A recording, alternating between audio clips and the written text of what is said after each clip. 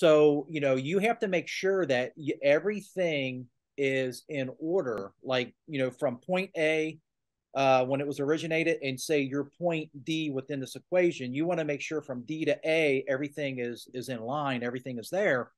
And I even go one step further. I understand it. I actually send it over to my attorney, and he actually does the due diligence on it for me as well, just to make sure that, I'm not missing anything. So, because not only do I use my own money, I also use other people's money to buy these notes. And I want to make 100% sure that when I buy these notes, there's no gotchas that come up. And you have to do your due diligence.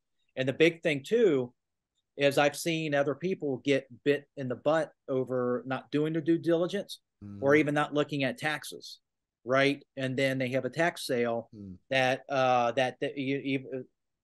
tax sale precedes the first lien on that mortgage. And so, it will come back to bite you if you do not do your due diligence. And if you don't know how to do it, that's where you need to hook up with an attorney, or even like a mentor, to actually walk you through your first couple deals, just to make sure you don't know what you don't know.